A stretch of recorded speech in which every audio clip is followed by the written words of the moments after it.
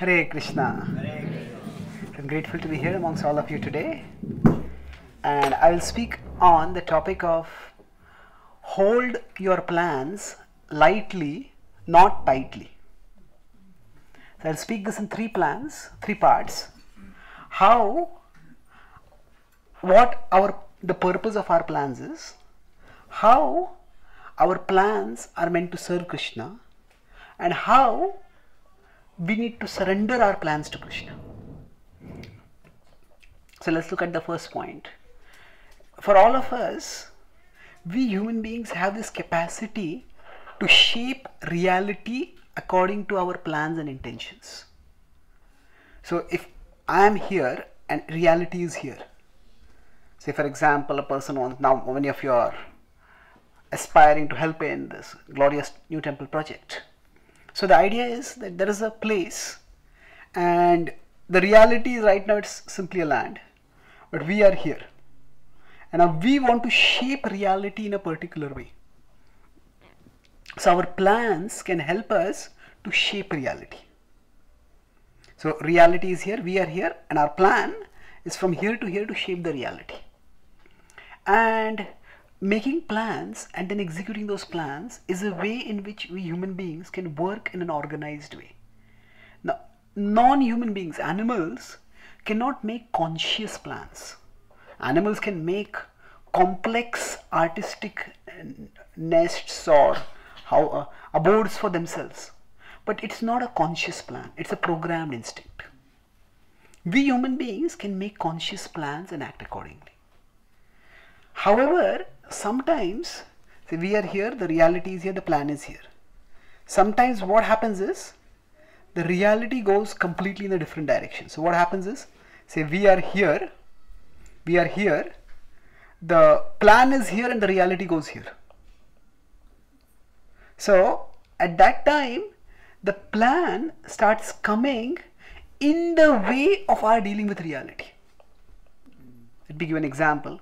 Suppose somebody wants to learn rowing, and so they go to a rowing course and they learn rowing, and they have a dream that they will call all their friends and their relatives, and in front of them they will row smoothly, and the boat will zoom forward, and everybody will click photos, and it will be on their Facebook page, and everybody will applaud. Oh, how nicely you row! And they have this whole movie inside their mind. And then they get into the boat and they start rowing. And when they start rowing, suddenly a monster wave comes from nowhere. And the next moment, they have no oars in their hands and there is no boat below them. They are in the water. Now, if they keep rowing, there is no boat and no oars. If they keep rowing, what will happen? They'll drown. So at that time, they need to immediately recalibrate. Oh, this happened, I have to deal with the reality. And the reality, however unpalatable it is what it is now. So I have to swim and get back to the coast. Oh, but what about my plan? No. Okay, you wanted to do it, but reality has turned differently now. So let go. So if we become too attached to our plans, if we hold on to our plans too tightly, the result is that the plans, instead of helping us shape reality, the plans start obstructing our ability to face reality. So if I am here, if I were here and the plan is here and the reality is here, the plan can help me to shape reality. But if instead I am here now, the reality is here and the plan has gone somewhere else completely. So if I am dealing with the plan, oh, why is this not happening? Why is this not happening? Why is this not happening? Then I can't deal with the reality. So sometimes life just turns in such a way that our plans go for a toss. When that happens, that doesn't necessarily mean that everything is lost. But at that particular point, we need to recalibrate. Oh. Now, how do I deal with the situation as it is now? So plans can either help us to deal with reality, to shape reality, or plans can come in the way of dealing with reality. And we see in the Ramayana, we just had Ram Navami a few weeks ago almost. So in the Ramayana, what happens? Ram is about to become the king, the prince regent and then the king. And for no fault of his, suddenly he's sent out of the kingdom to the forest with absolutely nothing. Now, exile is a very brutal punishment. It is just one level below the worst punishment, that is execution. In execution, everything including your life itself is taken away. In exile, everything except one's life is taken away. So he just has to go into the forest with nothing. It's inconceivable actually for most of us. Probably the nearest we might come to appreciating exile is if some of us are on visa in America and the visa is not extended. Suddenly I have to leave the country. Hey, but I have my job, I have my life, I have my social circle, I have my career over here. But you have to go. But even that is nowhere near Ram's condition. Because we have our home country, we have our family there, we have a place over there. And even when a visa is not extended, we still have financial resources, social resources, so many things to fall back on. But Ram, he had nothing with him at all. So, how does one process a situation like that? Generally, to the extent we are unable to face reality, to that extent we start becoming mentally imbalanced. The madness is not just a disease. When you say somebody is mad, now what does that mean? You could say sometimes it's like a mental disorder, but what does it mean literally? See, all of us have a movie going on inside our mind, and in that movie we have dreams, we have visions, we have plans, we have aspirations. And so our plan, it exists in the mind. And then from there we try to bring it into reality. So if we get more caught in the mind than with the world, then we start getting disconnected, disoriented. Now cricket season is coming up, we have the IPL going on and the World Cup is going to come. So sometimes you might see some young people, at least in India I have seen, some young men are walking along the road and suddenly they imagine that they are the next Virat Kohli hitting a match-winning sixer. And now you look around, there is no bat, there is no ball, there is no match. But the match is going on in their head, in their mind. And so they are responding not to the physical reality, but the mental reality. So it happens to sometimes we may some people start talking with themselves. Say, who are you talking with? He says, oh, I thought somebody is here. So to the extent a person starts connecting more and more with only their own mind. Now the mind is a connection by which we can connect with the world outside. Is the means by which you connect with the world outside. But if you start connecting only with the mind and not with the world, that is where a person starts going towards insanity. So insanity is not a state, but it is a spectrum. And to some extent, everybody has a certain level of insanity. And it's not necessarily always a bad thing. Because if anybody has a visionary, they have strong dreams. And then they work to implement those dreams. But the fact is that if we live only in our head, only with the plan, the dream, the movie, and not with the world, then we will become disoriented. So if we hold on to the plans very tightly, say for example, now this is a case.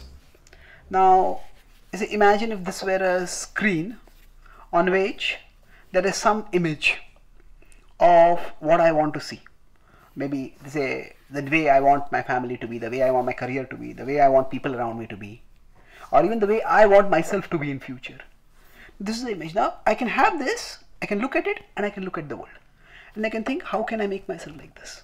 Or how can I make things like this? But the closer and closer and closer I bring it here, if I bring it like this, then I can't see anything except this. And this is the result of holding on to plans too tightly.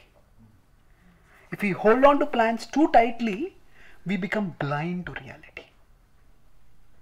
Now, if somebody has no plans at all, what happens? If we don't have a plan, then we end up becoming servants of those who have a plan. So, which is also not bad. If that person is benevolent, if that person is visionary, then we work and we help them bring out a plan. That's good.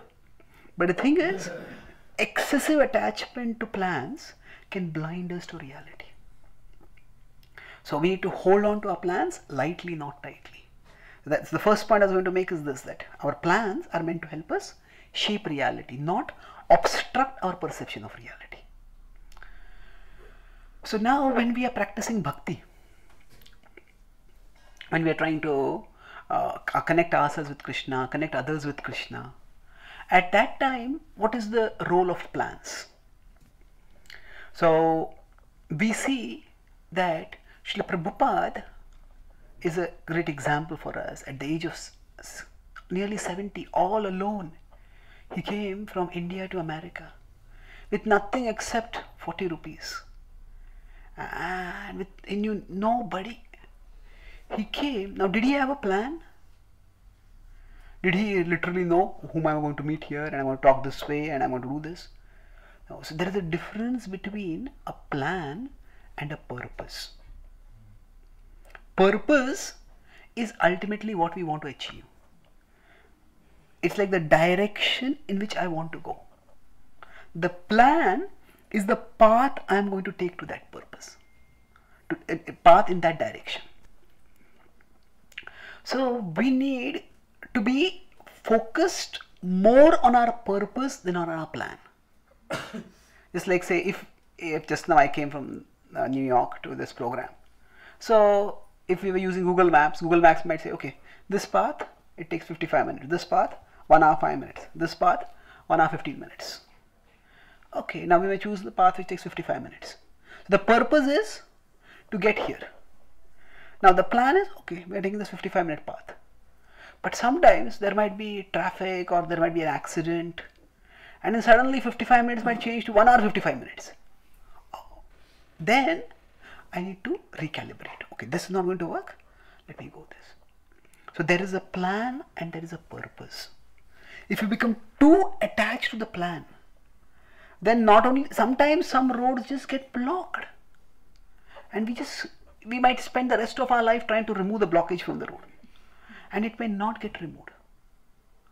So our focus needs to be more on the purpose. Purpose is, what am I trying to do? So, okay, I want to serve Krishna. I want to help others connect with Krishna, to serve Krishna. We are all souls on the multi-life journey of spiritual evolution. We are all meant to evolve in our devotion to Krishna. And as we are moving toward Krishna, we also want to make a contribution in the world in whatever way we can, according to our talents, according to our positions, according to our resources. The Bhagavad-Gītā gives the example, Yatha nadinam bhavam vega samudrameva bhintmukha dravanti. It says, just as the river moves toward the ocean, similarly, it says, we all are moving towards the ocean. Now, what is that ocean? That ocean is ultimately God, Krishna. And our consciousness is meant to flow toward Him. Now, Vedanta Deshika is a prominent commentator in the Sri Vaishnava Sampradaya, and he writes on this verse that ultimately at the end of life, everybody is going to die, however we live, as materialists or spiritualists, whatever way. But he says, A spiritualist life is like a river's flow. A river will flow to the ocean, but while flowing to the ocean, the river will irrigate all the land around it. Similarly, one who lives spiritually, they will go towards God, but their goal is not just to go towards God. While going towards God, they also want to contribute. They also want to connect others with God. They also want to use their God-given talents in serving God. Talents, resources, interests, gifts, connections, whatever we have. So that's just as the river keeps moving toward the ocean.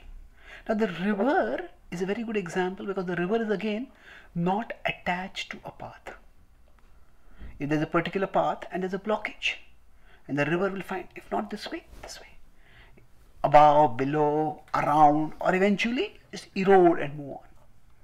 So similarly, our consciousness is meant to move toward the Lord. So we need to focus more on the purpose than on the plan. The plan is important, but important in fulfilling the purpose. Now the purpose is that we want to move closer to Krishna, we want to take others closer to Krishna, and whatever gifts Krishna has given us, we want to use them for doing good in the world. Once we have this big picture clear, this is the purpose, then we see that my plan is a subset of Krishna's plan. Sometimes it is said that if you want to make Krishna laugh, tell him your plans. Well, you have to see, this is actually not a Shastric statement. This is a statement by an American comedian. If you want to make God laugh, tell him your plans. But what it means and what it does not mean. What it means is that sometimes we think that we have far greater capacity to control things than what we actually have. And because of that, we imagine, oh, I'll do this, I'll do that, I'll do that. I'll make this happen, make that happen, make that happen. But our capacity to control is so tiny. We think I will shake the whole world. But then if we have an itch on our back, we can't even reach that. So, if we think I want to control big things, that is how, that imagining that I am a big controller, that is what can make God laugh. But at the same time, what it does not mean is that we don't make plans. Actually, planning is an indication of seriousness. When we are doing something seriously, we plan about it. So we plan with primarily to express the seriousness of our intent to Krishna. I take this seriously, that's why I plan it. About 10 years ago, about 25 years ago, when I started speaking for Krishna in public, so a senior devotee gave me some guidelines about how to speak for Krishna in public. So the 10th last guideline was depend on Krishna. But in bracket, depend on Krishna, but only after you have prepared. That means if I am going to take the service of Krishna, speaking for Krishna seriously, I have to prepare what I am going to speak. At the same time, we have to depend on Krishna. So the point here is planning indicates seriousness, and we plan in a mood of service to Krishna.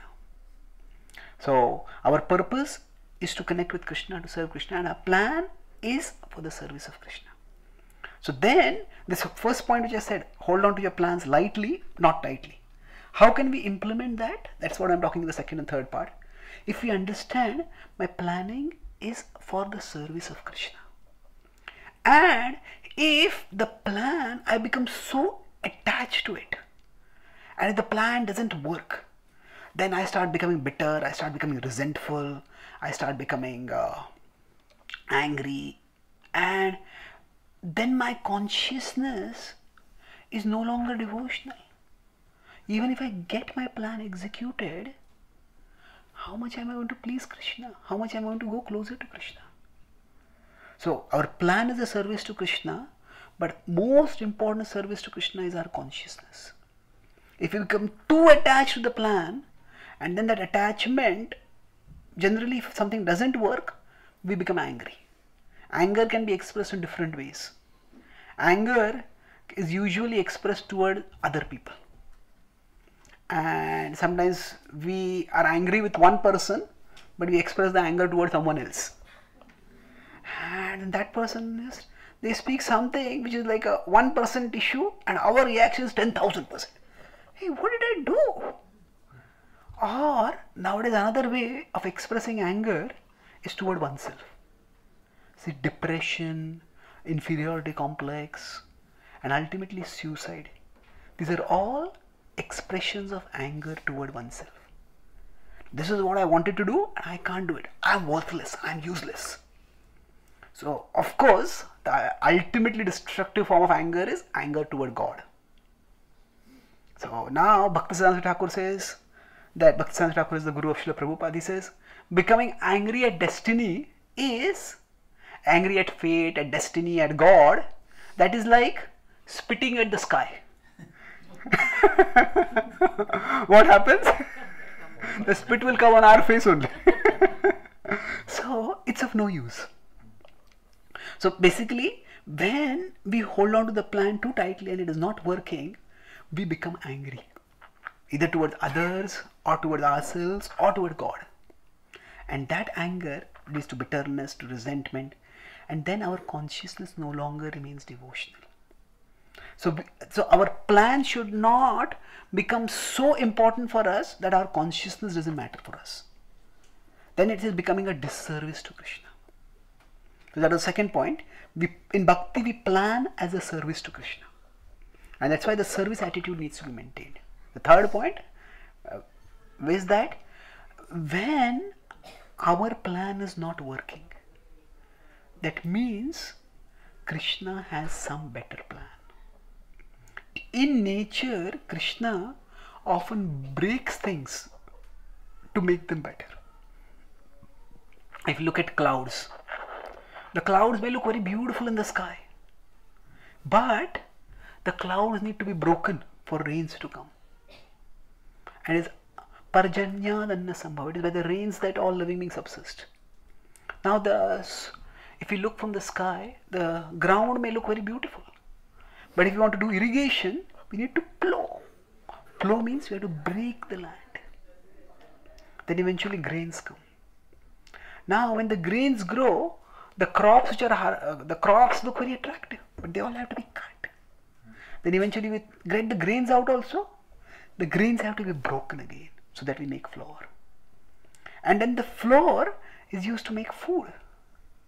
Now sometimes, if there are some special occasions, when some devotees serve food, the plate is itself made in such an artistic way. Each item is placed so beautifully. Sometimes eating that food seems like committing violence to the art. It's so artistic. But unless you eat it, how are you going to get nourished? So in general, we look at this in nature, that nature breaks things to make them better.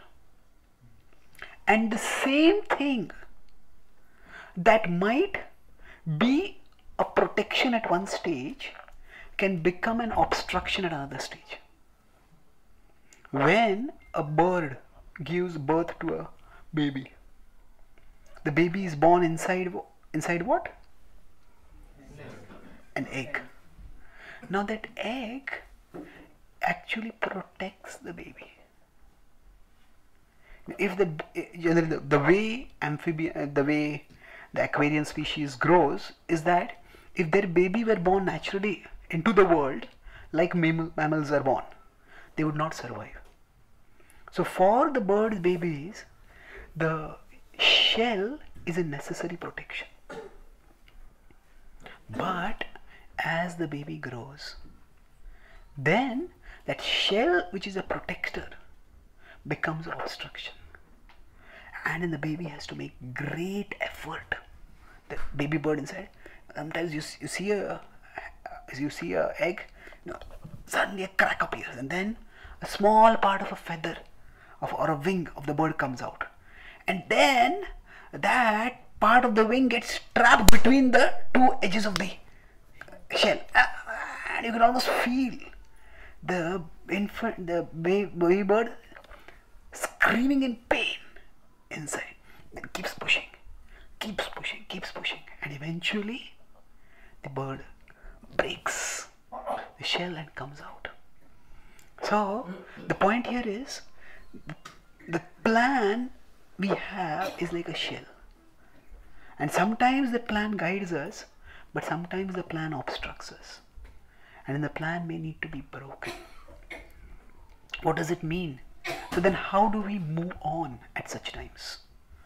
If we had a particular plan and the plan is broken, then we need some guide. How do we move on?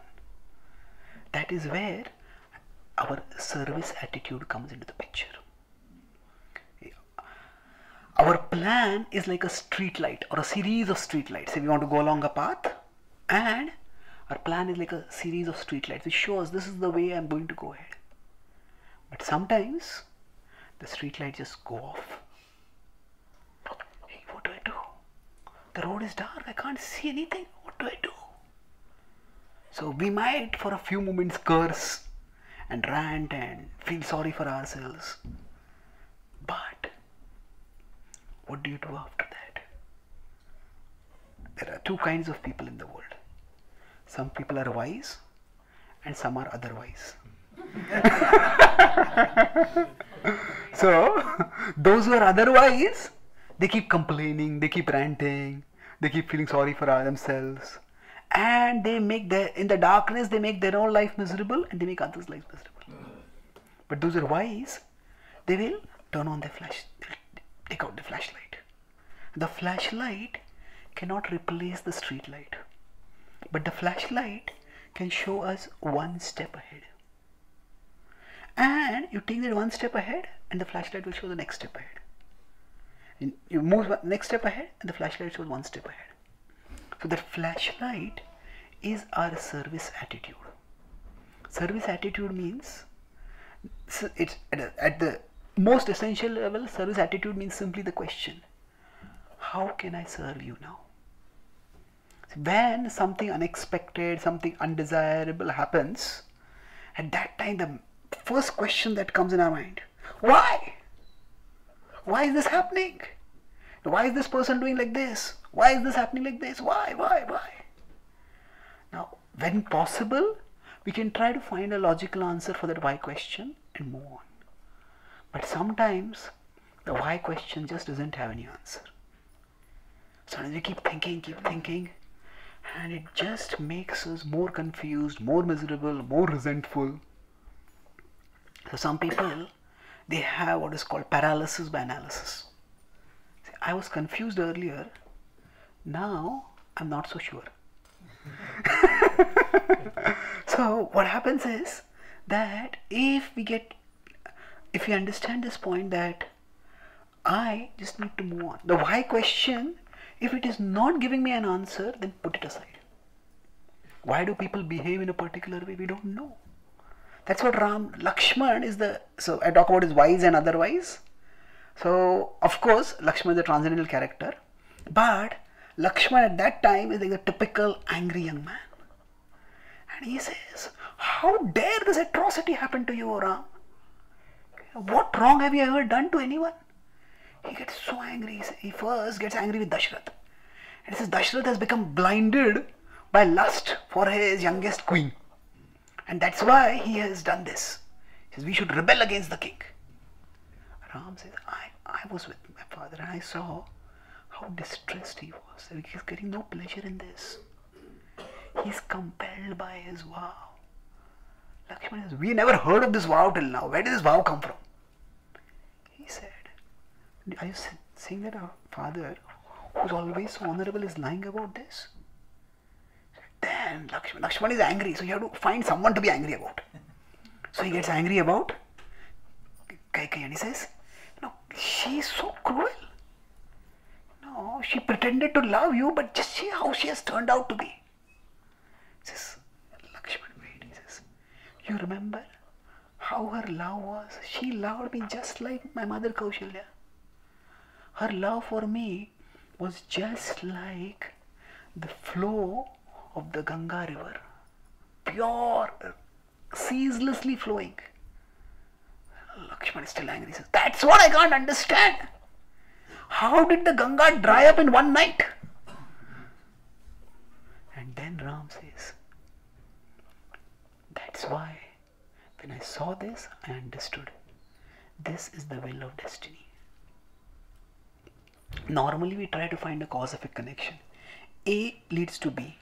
But if A is a small cause and B is a big reaction, this is just not proportional. Why is this happening?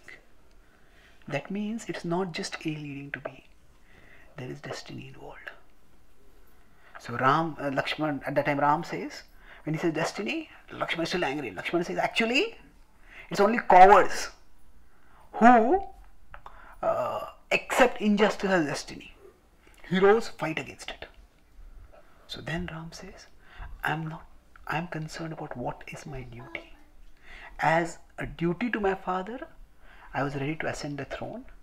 As a duty to my father, now I'll go to the forest. So this brings us again to the point of service attitude. Ram is also exhibiting the service attitude. So when we have this service attitude, then if things are going wrong, okay, why is this happening? It just doesn't make sense. So instead of the why question, okay, it's destiny. It's not understandable right now. How can I serve you now, Krishna? Just focus on the next step, okay? Okay, let me act in a way that doesn't make things worse.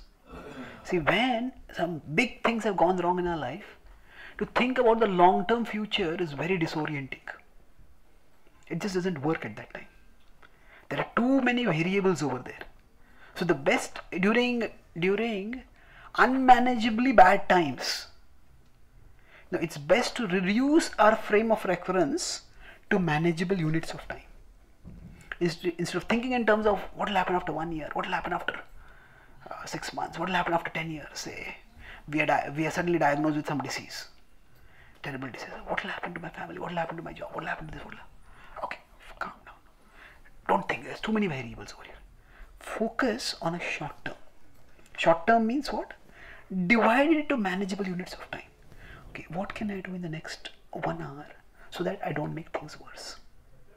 What can I do in the next 1 day so that on one side I don't make things worse, I make things better?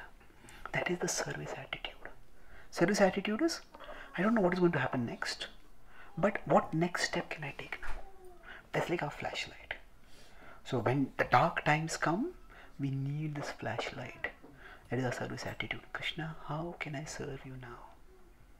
And if we hold on to this attitude, Krishna, then those dark times which are there, they may seem, when we are in those dark times, they may seem like a dungeon. It's like I'm trapped in this dark time. But it is not a dungeon. It is a tunnel. And the tunnel will end. And there will be light at the end of the tunnel.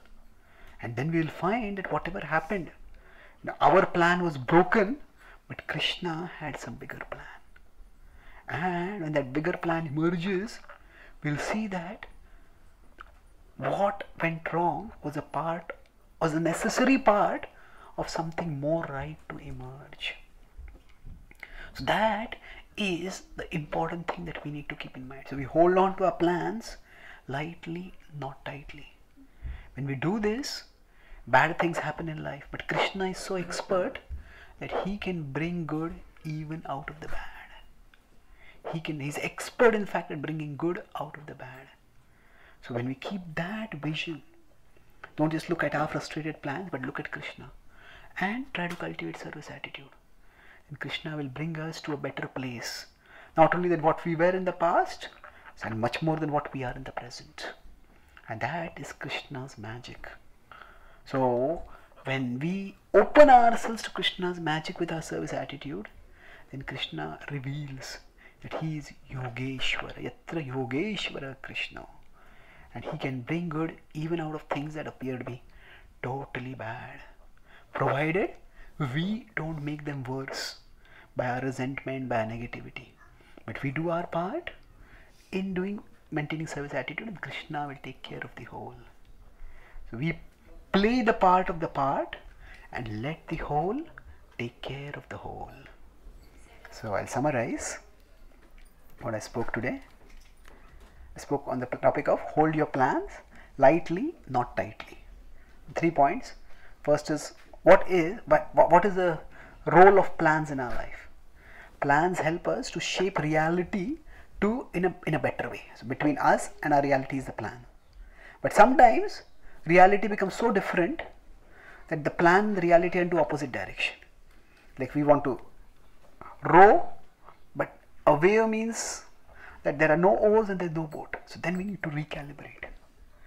If we are too attached to our plans, then that can blind us from facing reality.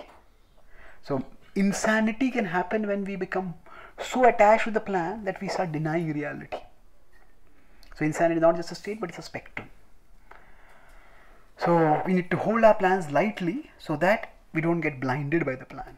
And then in bhakti, we plan as a service to Krishna. But our most important service is to have a consciousness that is positive, that is devotional. And if we become too attached to our plan and the plan doesn't work, then we become resentful, cynical, bitter, and then in the name of doing service to Krishna, our consciousness becomes a disservice to Krishna. So at that time, what do? We focus on our service attitude and let Krishna's plan work. So rather than, I moved from being attached to a plan to being attached to the purpose. The purpose is to serve Krishna and to help others connect with Krishna using whatever abilities we have. So river is more attached to going to the ocean than a particular path by which it goes to the ocean. And if there is a block, then our moving forward is service attitude. So plan, purpose and service attitude. So when some plans go wrong, we could keep asking the question, why? And that will only frustrate us. So we change the question to how. How can I serve you now? And when the street lights go off, that how question becomes like a flashlight. It shows us one step ahead. And if during unmanageably bad times, if we start thinking about the long-term future, there are so many variables that we will get confused and disheartened. So just reduce the working frame of reference to manageable units of time. Just 1 hour, 1 day. Let me move forward. And Krishna often breaks things to make them better. As clouds, ground, grains, food, bird in a shell, that which is protecting at one time can be restricting at another time. So we need to let Krishna's plan act by maintaining our service attitude. So we play the part of our part and Krishna will the whole will take care of the whole. Thank you very much. Hare Krishna.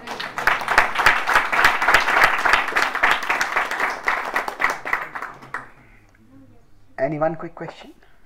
Okay. Okay. Where is the question? Yeah. Yes. To you for your advice today. My question to you is, in our plan to be absorbed in the present and be at peace with ourselves, what should we select first? Who, why, when and how? Okay, good. Okay. So to focus on the present, what should we focus? Mental peace, because Yeah. that is what Bhagavad-Gītā is also telling us. Yeah, okay. Seek mental peace and be selfless. In our plan to that journey, what may we select first? Who, what, when, why?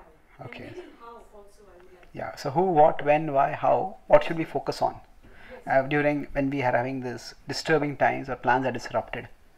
See, the whole idea is that we need to keep moving, keep flowing. And in some situations, the why question helps. In some situations, it doesn't help.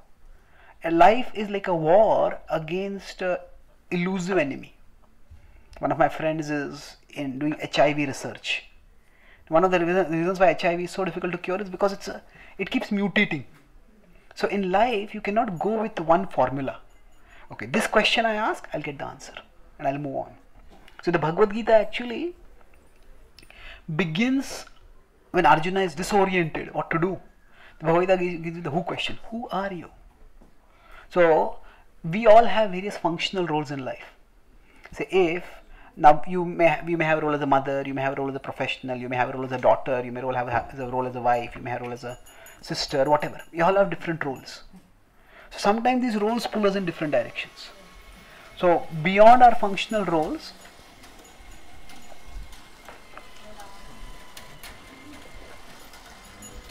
so below our functional roles, foundational to them is our foundational identity, and that is we are souls who are parts of Krishna. So understand, so to the extent we identify ourselves with our roles, to that extent the frustration of our plans will be unbearable for us. If my whole sense of self-worth comes from the fact that I am a software engineer and then I lose my job, then who am I? I'll just not be able to bear it. So we need to go foundationally, who am I?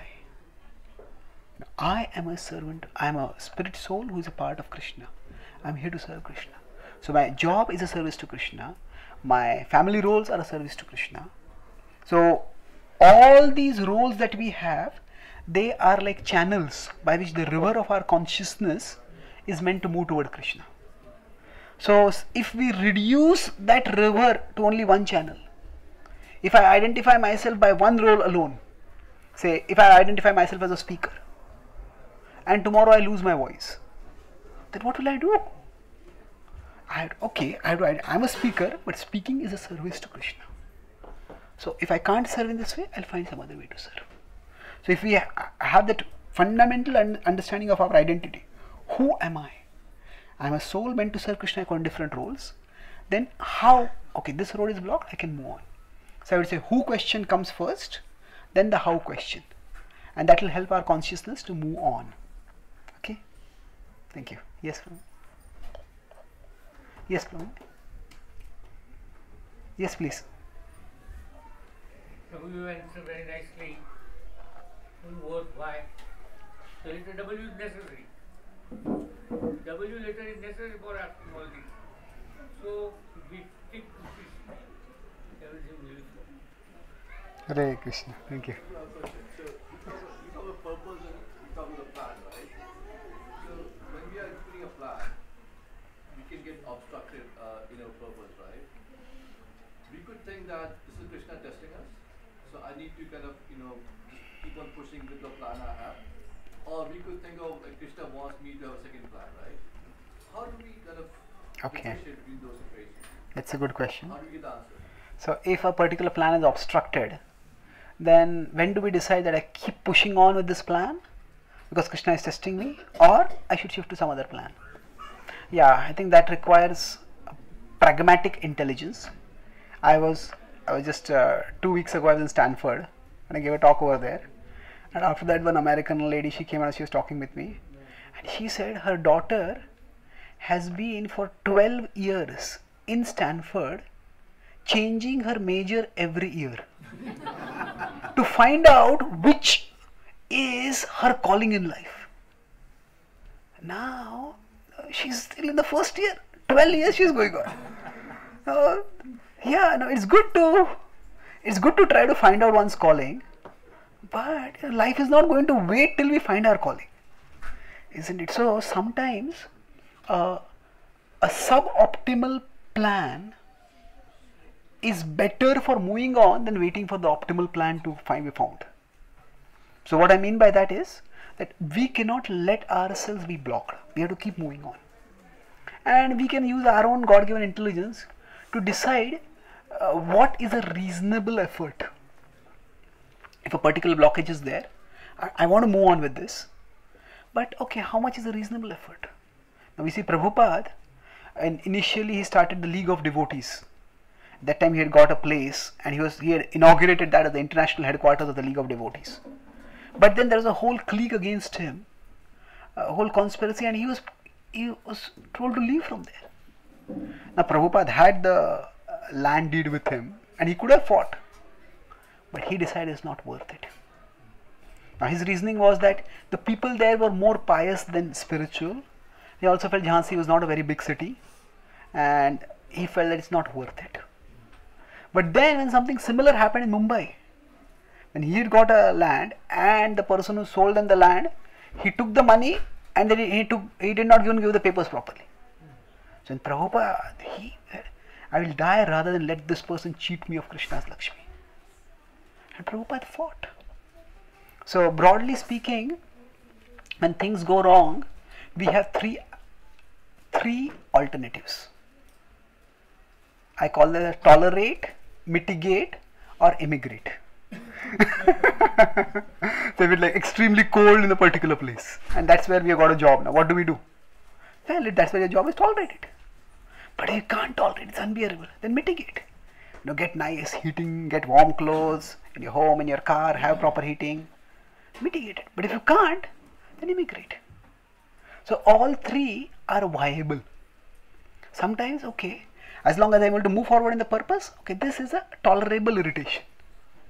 But this is going beyond limits, I want to mitigate it. Or sometimes I feel this is just getting too messy, I walk away. Walking away is different from running away. When we immigrate, it is not so much out of frustration, it's that, okay, I have better things in my life than to keep fighting this.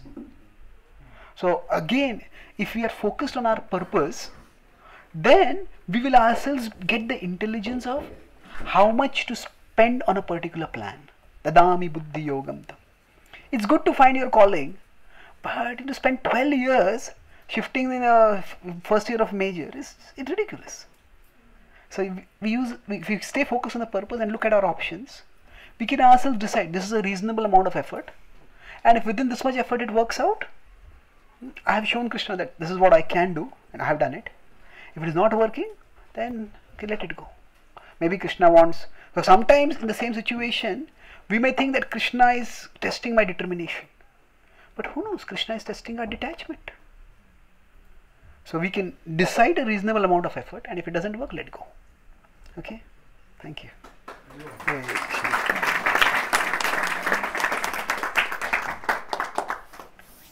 Srila Prabhupada ki.